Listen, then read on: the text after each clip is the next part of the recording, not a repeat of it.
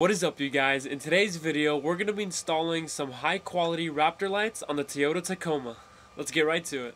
Alright, so here are the Raptor lights, and I've actually done a video on installing these before on my SR5, which was a cement gray color, and the TRD Pro grill that I had on there had a little bit of gray. So there's some different things that made it look a little bit different. And with this one, I really want to see how it's going to look on my army green, especially during the day and at night as well. Anyways, let's go ahead and install them and open these, because in here are actually some really high quality ones. And you guys can grab these using the link in my description below. They're from Amazon, and this company sent them out to me. But these are a little bit different because the LEDs on here look really high quality, and I'll show you guys right now. Alright, so here they are. So I'm going to grab one of these, and you can even see, look at this, you can see how high quality they look. So I'm actually super excited. The other ones that I got were pretty cheap, and I mean, obviously you get what you pay for. And these are on Amazon, like I said, and I will get a slight kickback if you use the link in my description below. Alright, so the first thing you want to do, obviously open your hood. Here we go.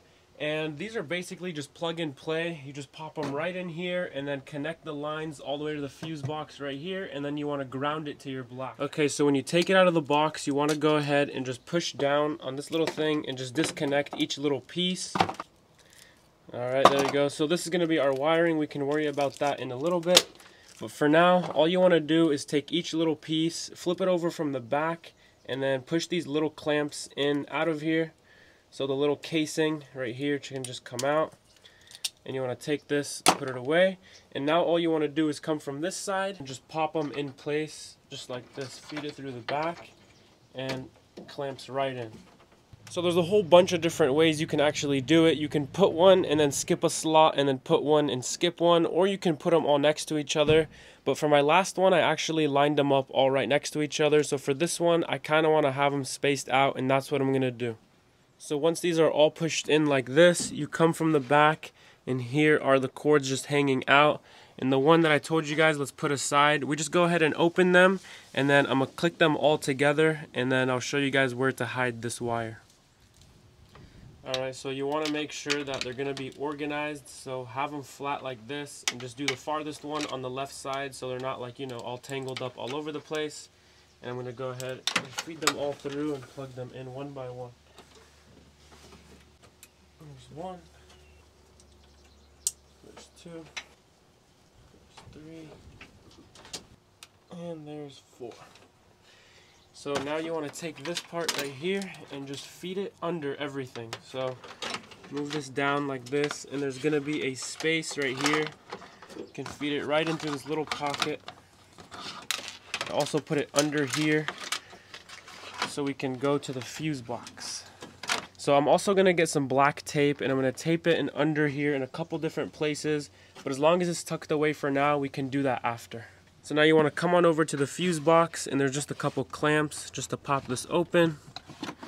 Alright, we're actually going to go for this one right here. So there's going to be two that are sideways, and we're just going to go for 10A, which is going to be this first one right here. Take out your little tool, go to this first one right here. Mine looks a little different because I've messed with it before, but you just use your tool just to pop it right out.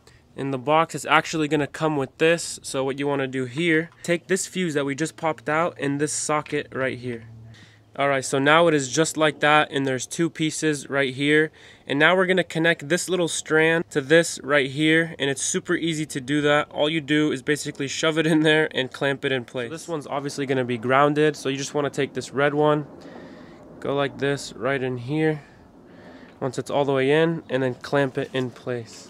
Push this little green part just like that. So by the way, guys, this stuff, like I said before, is really high quality. All the wirings and all the cables, they feel really nice, so you know you're getting your money's worth. So now let's go ahead and put this in the same exact spot that I took the old 10 amp fuse out of. So the way you want to actually put it in is go ahead and just twist it a little bit to the back, and then pop that right back in place.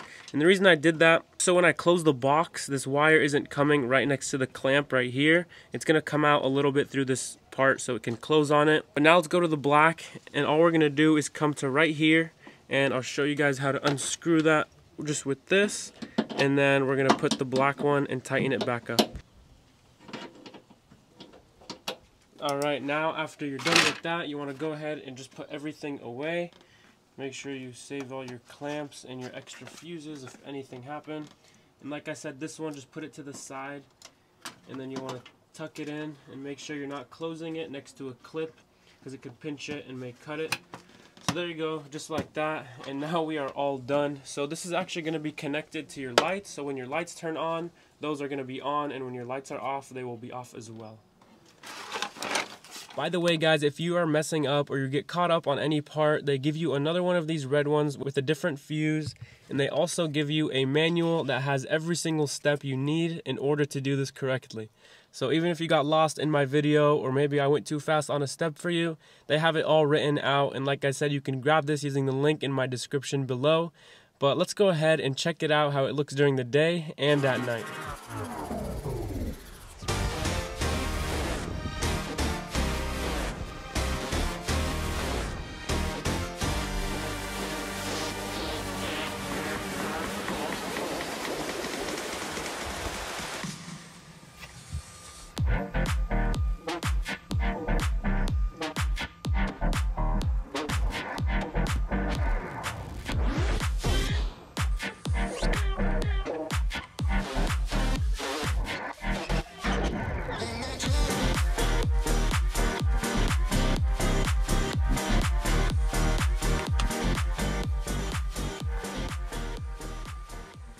Alright, you guys, well, usually with Raptor lights, you either love them or you either just don't like them at all. But for me, they kind of been growing on me. I took them off my last truck and then I kind of regretted it and I wanted to keep them on.